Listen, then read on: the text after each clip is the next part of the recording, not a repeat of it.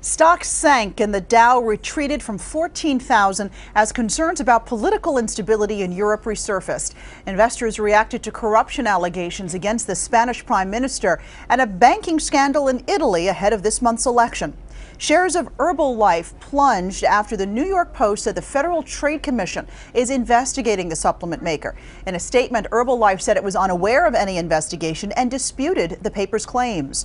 Royal Caribbean lost nearly $393 million last quarter. The cruise company says it expects demand to improve this year in North America, but warns that Europe will remain weak.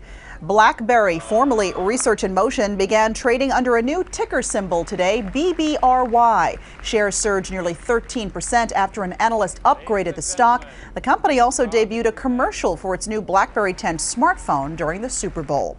And Canada is dropping the use of its penny today, and some economists believe the U.S. should do the same. The U.S. Mint spends 2 cents to produce and ship each penny to banks. In addition to being a money loser for the government, economists believe the penny has outlived its usefulness. That's your Money Watch.